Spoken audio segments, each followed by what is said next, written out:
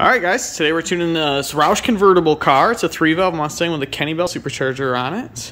It's got a handful of things on it. It's got a larger mass air on it, 60-pound injectors. I think he's got a 450 or a 340 fuel pump in it.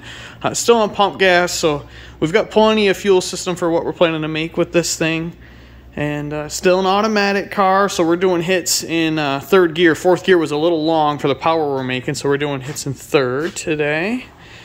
But yeah, just a daily, just a toy for this guy. But I'm going to keep it short here. I'm going to jump right into this thing, start making some power pulls, and see what kind of numbers we can make.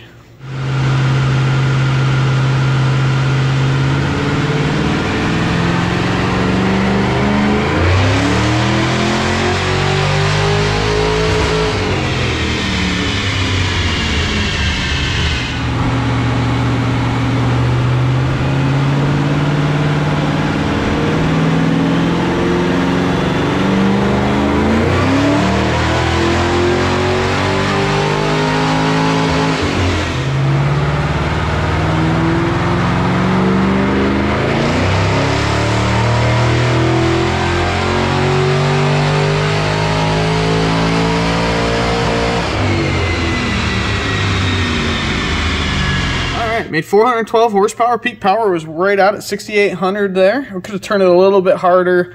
Probably could have turned it to 72 or so, but being stock, short block stock engine stuff, I wanted to leave it a little safe, as this is just a cruiser for the guy. 327 foot-pounds of torque. It doesn't have a boost gauge, so I don't know how much boost it's actually making.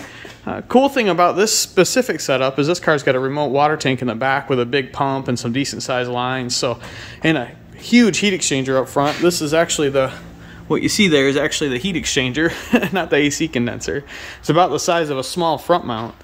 So the intake temps were really controlled through the hits, which was cool. It's always a benefit. But yeah, not bad for a cruiser. Just around that 400 wheel mark, it'll definitely be a good time. So that's it for this one. Gonna get it out of here and move on to the next.